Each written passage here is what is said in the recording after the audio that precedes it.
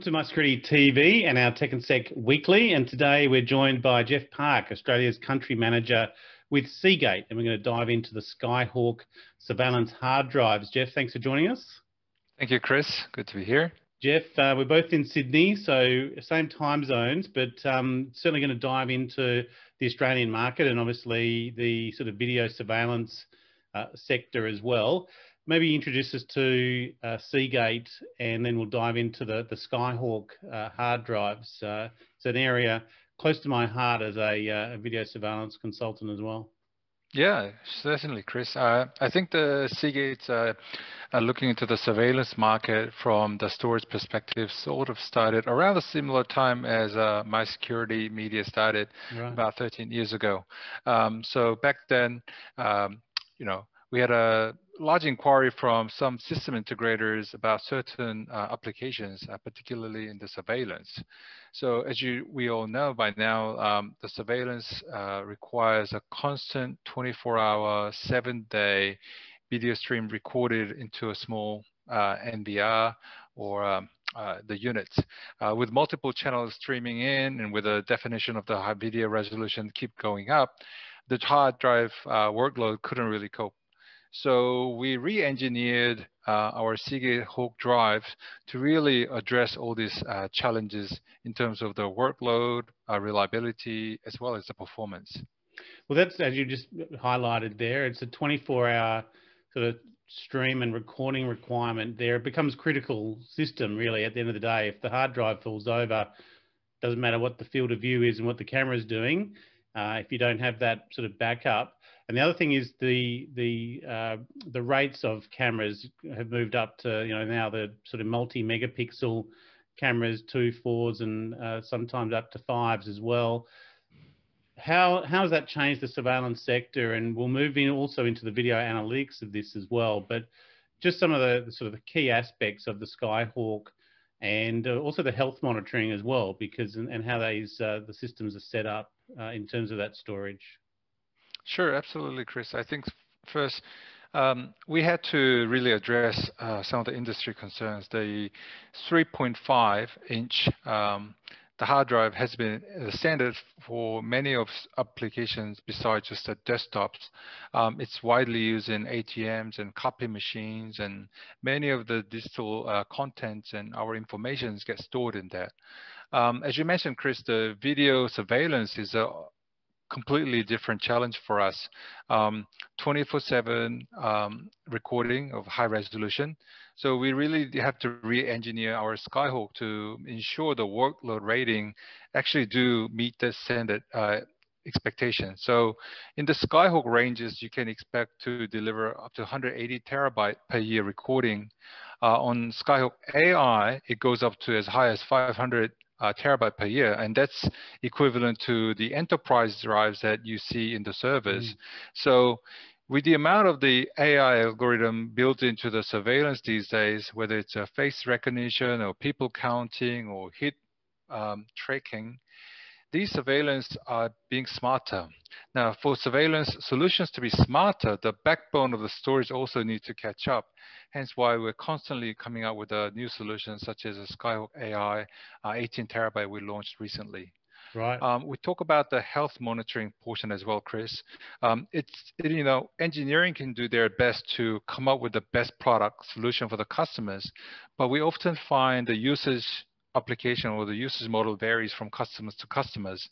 I've seen customers put an NVI in a closed cabinet with no airflow, and it can heat up or it can build up some humidity.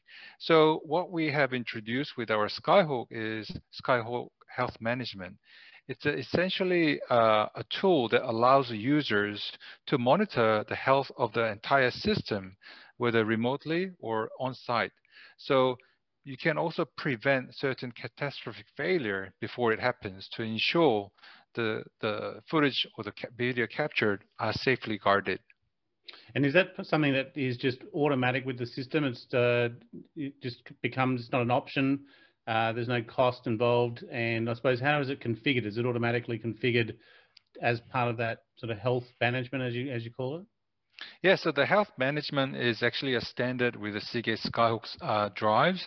It is industry first and it's quite unique to Seagate Skyhawk. We have developed this health management with a number of vendors to ensure the system can detect the the parameters and also turn into a language that the users can comprehend. So it doesn't just give you numbers or the different code. It'll actually send you a certain alert to administrators.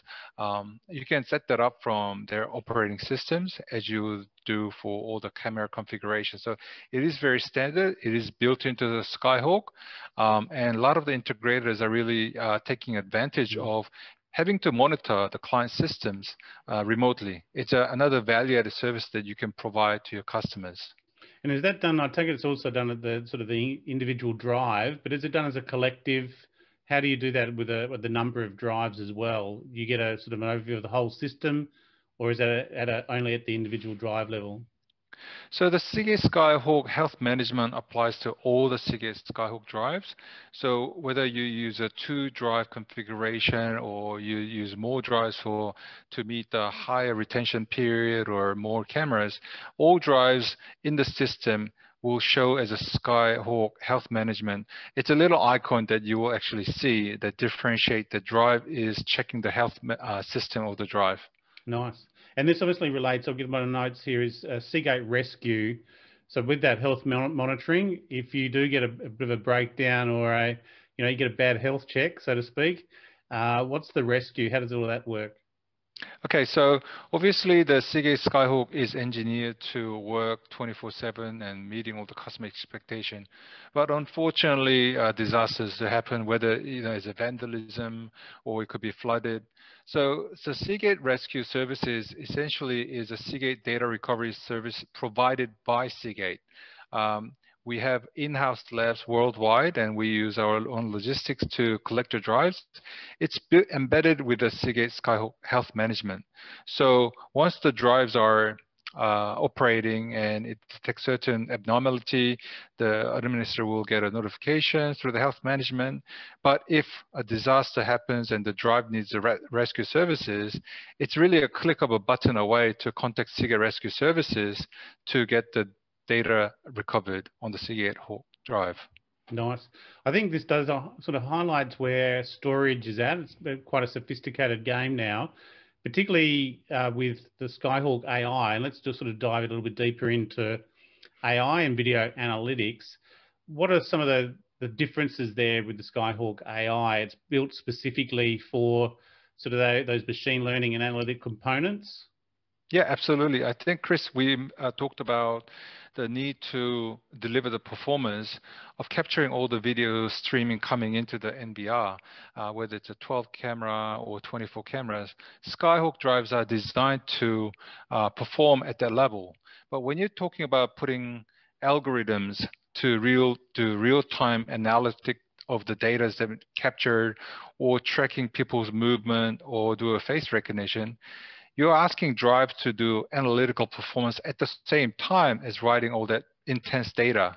Yep. So that's where the Skyhawk AI comes in, where the Skyhawk AI is capable of recording 64 high-definition cameras, as well as doing up to 32 algorithms at the same time at the background. So Skyhawk AI is very unique in a sense that it has more balance, but it has a much higher workload rating to really deliver the performance the user is expecting. So it's obviously doing both. It's recording, but then it's also allocating that space to retrieve that footage and analyze it, right? Absolutely, because quite often, let's say the NDI is connected to a data center somewhere at the back.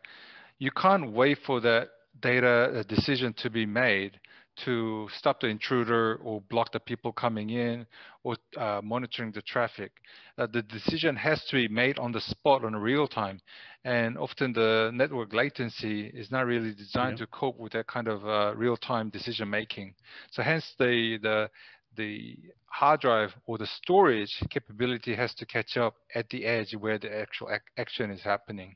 And what are those sort of key applications for machine learning and analytics that you're seeing, particularly say in the retail sector, or even, you hear the term smart cities and for city surveillance? Maybe just talk through what you're seeing with the client sort of applications for analytics for video, some of the real benefits that you get out of that real-time analytics. Yeah, surveillance industry is really interesting. There's always new applications coming in. I think in the last couple of years, we also seen business taking this existing surveillance into a new level. So one of the areas that I've seen in the retail sector is quite often the merchandisers of the retailers will really rely on the actual sales report to make a decision. But you have to realize that report was generated a couple of days ago, so you're not looking at real time. Mm. What the surveillance and AI and machine learning can help is link those heat tracking or people movement, depends on the aisle time of the day, to really see if what they have presented in the store are linking with the customer expectation. Because you can do a lot of object tracings and facial recognition to see if the people are picking up the goods but not taking it to the counter. Then there's clearly a lack of business or a missed business opportunity. So a lot of merchandisers are trying to use this big data to make a more informed decision about placements, inventory management. I imagine that's sort of different across different stores as well, even though it might be the same chain. They can start to bring all that and see how each individual stores are operating. The other one was obviously we've heard some in our previous episodes is with traffic monitoring, but also people counting for COVID monitoring in public spaces as well. In sort of the city environment, what are the type of the applications that you're seeing being applied? Well, definitely the traffic controls or the people counting is one of the very obvious things that we have seen during the last pandemic. It is still the case, but the other application that we can also see is when you're talking about the smart city deploying all this surveillance, it does more than just crime prevention. It's all about the smart resources planning. You got to think about how many officers to have patrolling around the stadiums, in what areas at what time. And all these informations are coming through the surveillance so that people can make a smarter decision about using the limited resources. And that application will continue to build the data to evolve to make a smarter decisions.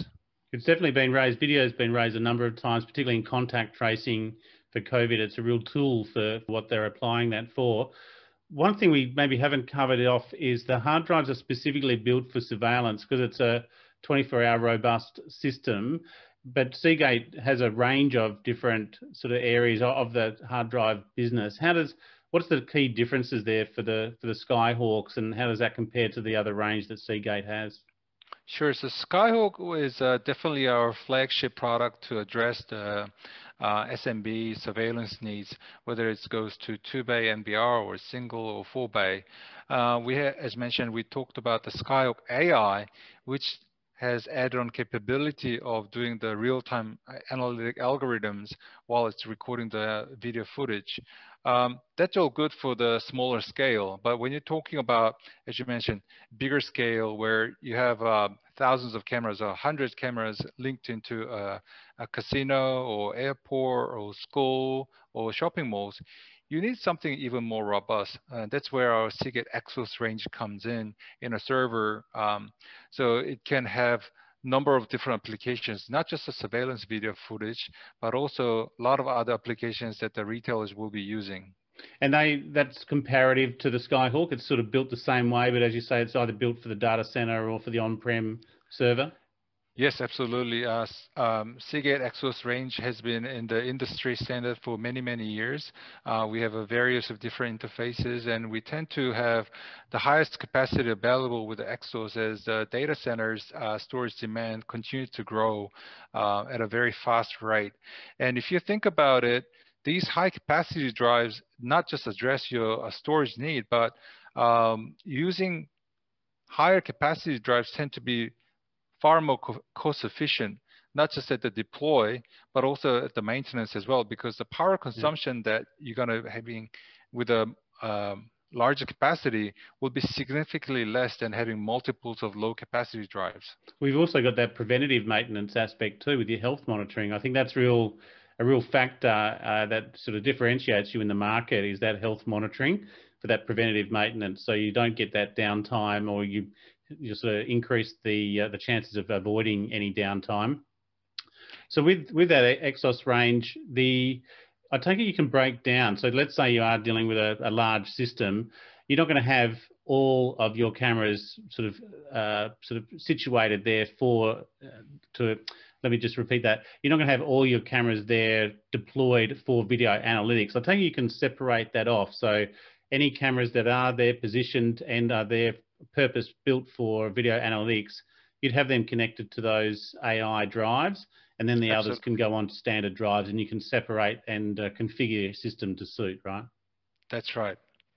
Very good. Yes. How would that work? Like, is it as simple as just connecting and sort of allocating the IP address to that, and then sort of separating that off, or does it come down to the video management system as well? It is actually all comes down to video management software that the end user or the integrator will be using. But these video management softwares are so advanced these days that you can have a lot of customization on your requirement. Some might be very sensitive about the night mode for the car parts, which doesn't have a lot of lights in. Some might be more focused on the facial recognition for the intruders. If you're thinking about a school, you certainly don't want strangers to walk into the school, but you can't afford to have a security guard in all the entrances. So these CCTVs can be really configured to individual requirements. Well, I'd also imagine you'd switch that storage over if during times that you will be doing video analytics, and then you'd switch it back over to a normal hard drive when you're just recording normal footage. So allows a bit of thinking there to be done in the system design. So I think it's really a fascinating area for me. Recently did some hospitals and some other sort of state infrastructure. It does get you thinking on how these systems are configured, but also how they're going to be used operationally. And that tool set of video analytics and having that assurance in the system itself is very, very important. It's critical, actually. How do we get in touch with Seagate? Where's the best place to start? And I take it you've got partners and distribution channels, but even as a consultant or as an end user, a small business operator or a large sort of security manager for a large enterprise, what's the best place to get in touch and find out more? So typically the best way to get in contact with the Seagate team locally will be through the website. It's seagate.com. Not only will publish all the latest information regarding product and services there, but you can also drop a little memo, make an inquiry, which will get directed to our team here, and we can address all your concerns. We have a number of SIs and wholesale partners and vendors that we have worked in Australia. They're also able to provide you with information, but if you have any direct questions to Seagate, do drop an inquiry through seagate.com. We'll do, and we'll put some links into the show notes as well, particularly the Skyhawk Health Management. There's a nice simple little video there that explains the health management system and the stages that it goes through and involves. So I think that's a real differentiator for Seagate and the Skyhawk systems, is that health management system, which hard drives, often you have to rely on your checking and your own audit logs to make sure that they're actually working. So look, thank you so much, Jeff Park, the Australian Country Manager for Seagate. Pleasure having you on our My Security TV, Tech and Sec Weekly. Thank you, Chris. Thanks, Jeff. Pleasure.